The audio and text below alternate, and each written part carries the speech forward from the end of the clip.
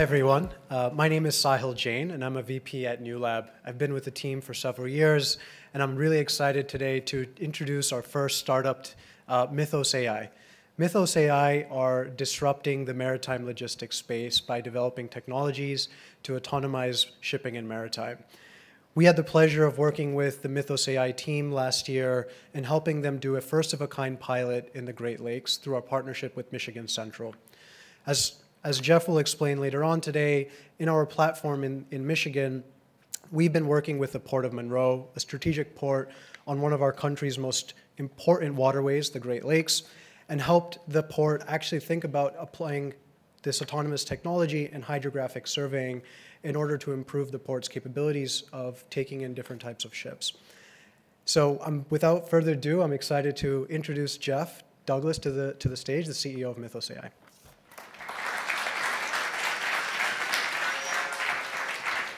Thank you, guys. It's great to be here. It's a beautiful day in New York, and I hope I get to kind of educate you guys on something you probably aren't super aware of. So my name is Geoff Douglass. I'm CEO, co-founder of Mythos AI. I met my co-founders many years ago developing Autonomy for the US Navy. At one point, they left. They started developing self-driving car tech for Uber, for Lyft, for Argo AI. They came back to me a few years ago and said, Geoff, the marine industry is truly in the Stone Age, and we learned warp drive. We want to develop autonomy for an industry that actually needs it. And that's what we set out to do at Mythos AI. The first products we're creating accelerate the decarbonization of the shipping industry. Shipping is currently the 5th largest emitter of greenhouse gas emissions. If it were a country, it emits the equivalent amount of the country of Japan. And though moving goods around on ships is a very good way to move goods, the system is actually extremely inefficient. And one of the largest inefficiencies in shipping is caused by the fact that we are unable to update navigation charts as quickly as the depths change. At ports all around the globe, we actually don't know at any given time how deep the water is. How do you load a ship if you don't know how deep the water is? Well, you do it safely. You light load them. You go, we don't know how deep it is. Let's put less stuff on these ships so they're lighter in the water. There have been studies that have found that if we can get up-to-date depth data to the industry faster, we can increase the efficiency of moving vessels around the globe by as much as 30%. And this is what we set out to do with our entry to market. And this brings us to our pilot project and to kind of the crux of the problem here. This is an image of the Port of Monroe. Please note all of this stuff kicked up, right, on the screen. This is sedimentation. Every single time we move a ship in and around a berth, we move the bottom. The thrusters from the tugs kick up sedimentation in one spot. They move it to other spots. We end up with low spots and high spots. It's faster than we can actually chart it. So therefore, this causes huge vulnerabilities in the supply chain. How do we know if it's safe? And this ends up backing up shipping. So you might say, Geoff, this is crazy. We've been moving stuff around forever, right?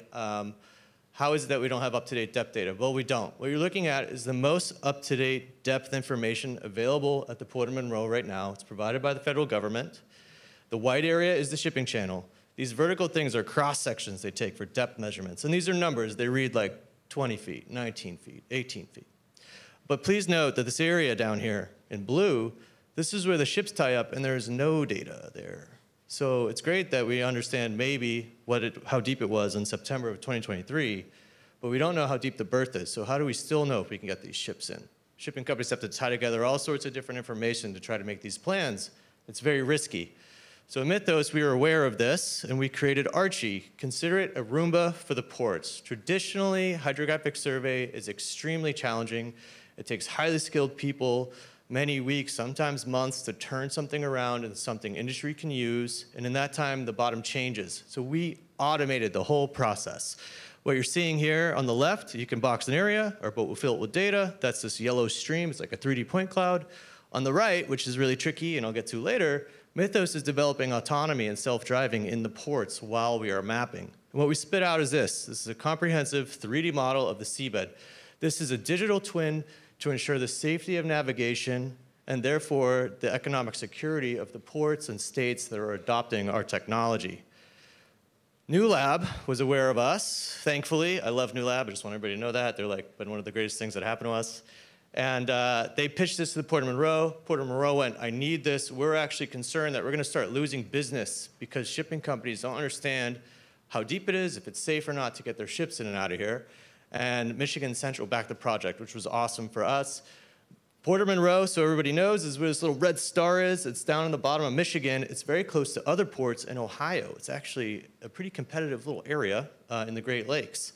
And the port director said, hey, I need you to survey everywhere the federal government's currently responsible to do it. I need up-to-date data on these areas so I can inform shipping. And so he said, for an 8-week period, I want you to survey every time a ship comes into port. And we did. And he said, and I want you to survey every single time a ship leaves port. And we did. And then he said, I need you to put it in a platform that I can share with everybody, my shipping customers, so that I can prove to them it's safe to come here, to the Army Corps of Engineers, so I can tell them exactly where I need dredging, to my engineering firm, so I can plan the future expansion of my port. And we did that. What you're looking at is a screenshot of a digital twin of the Port of Monroe. It's a 2D view of a 3D model of the port. It's all web-based, so he can share the link with his customers. And this is the exact same, this is zoomed in, this is the exact same area I showed you earlier where there's a lot of missing data, right? And we learned a lot. This captures what's going on. I hope you guys can see this from the podium, but these green areas, these are deep spots. The red areas, yellow areas, shallower.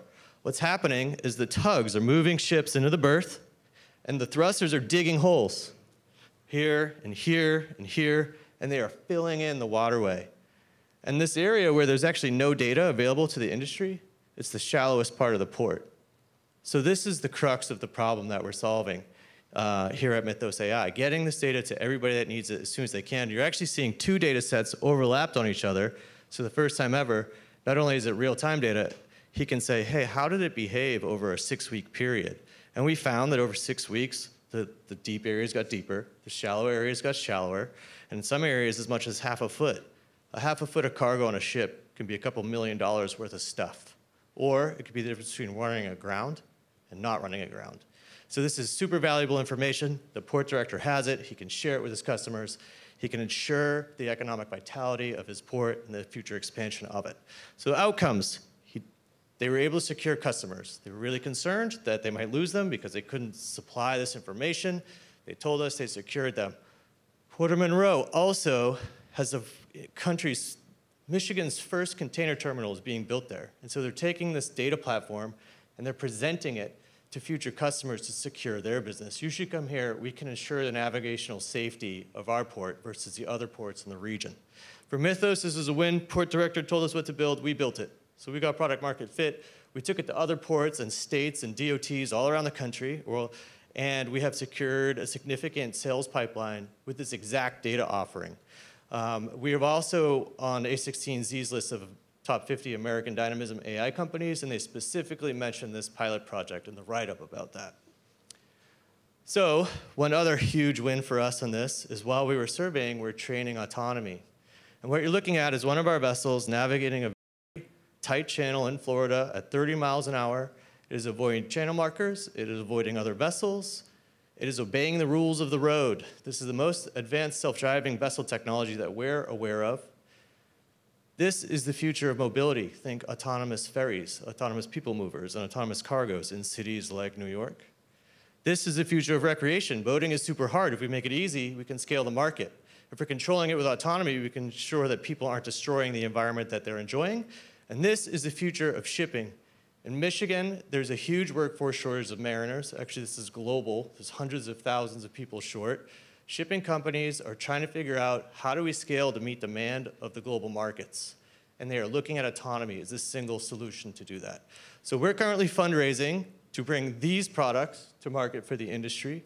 And we're also actively connecting with other states and DOTs who want to ensure the economic resilience of their ports, which ensures the economic resilience of their local economies. So that's it for Mythos AI. This is the really exciting stuff that we've been building for Newlab through this pilot. So thank you guys.